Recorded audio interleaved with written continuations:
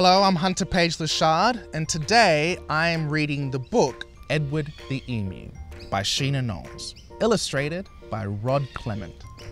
And the story goes like this. Edward the Emu was sick of the zoo. There was nowhere to go, there was nothing to do. And compared to the seals that lived right next door, well, being an emu was frankly a bore. So that night when the zookeeper went home to bed, Edward jumped from his pen and he laughed as he said, "The seals are best, anybody can tell, so tomorrow I'll just be a seal as well." The next morning at 9 when they opened the zoo, the seals were swimming and Edward was too. He dived in the water and basked in the sun, and he balanced a ball on his beak just for fun. Well, Edward was really enjoying the day till he overheard someone behind the fence say, "The seals are always amusing, it's true, but the lion's the best thing to see at the zoo."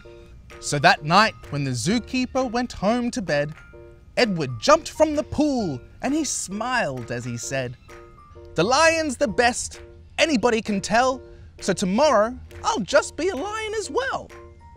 The next morning at 9 when they opened the zoo, the lions were roaring and Edward was too. He snarled at the ladies and he growled at the men. Life was certainly grand for a lion in his den. Well, Edward was having a wonderful day, till a man in the crowd had the gumption to say, "The lion's a beast I shall always detest. The snakes are the things that I like to see best." So that night when the zookeeper went home to bed, Edward crept from the cage and he grinned as he said, "If the snakes are the best things, and that's what they say, then tomorrow I'll just be a snake for the day." The next morning at 9 when they opened the zoo, the snakes were all hissing and Edward was too. He slipped round the rocks, it was magic to see. Then he curled himself casually up round a tree.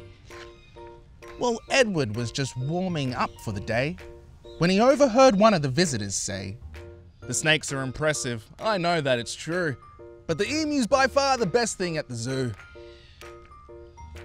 "The emu!" gasped Edward. "My goodness, that's me!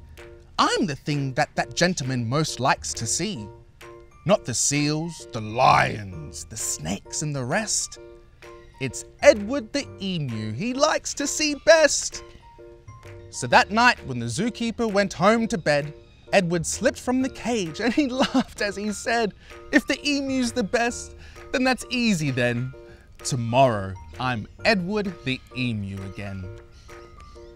Edward ran to the place where he used to reside. But oh, what a shock when he clambered inside. He found himself suddenly come face to face with the emu they'd brought in to take Edward's place. The emus considered each other a while.